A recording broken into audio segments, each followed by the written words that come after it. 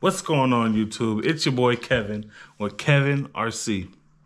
Guys, I'm finally here. I finally decided to go ahead and do that YouTube channel I've been saying I was going to do for a while. And I must say, I'm stoked for it. Stick around. You won't want to miss it.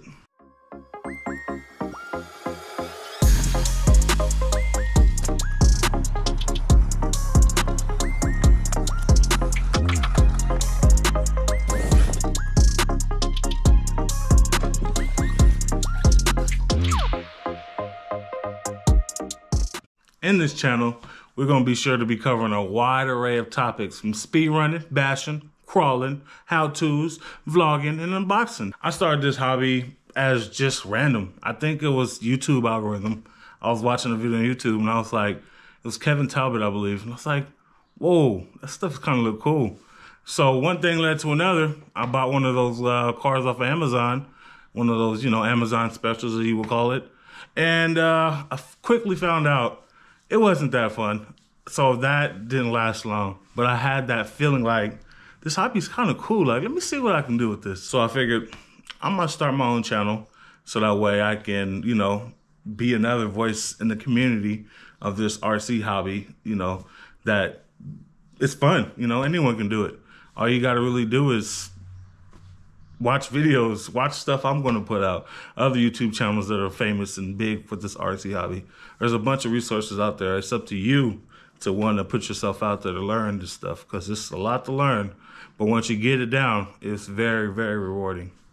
I actually still remember the day I bought my first car. It was supposed to be for my birthday, so I bought myself a Traxxas / two-wheel drive from A-Main. I didn't know really much about the hobby. I was just watching hours of YouTube videos, all these channels that were putting out content. I was like, oh, this is cool. That was the first car I got / I thought it was amazing. It was a brushed two-wheel drive. Didn't no more than 30 miles per hour, but you couldn't tell me that wasn't faster than that. In my eyes, it was 50, because I hadn't seen nothing like that since I was a kid. So I was like, this is amazing. Long story short, got brushless and started breaking parts left and right with that car.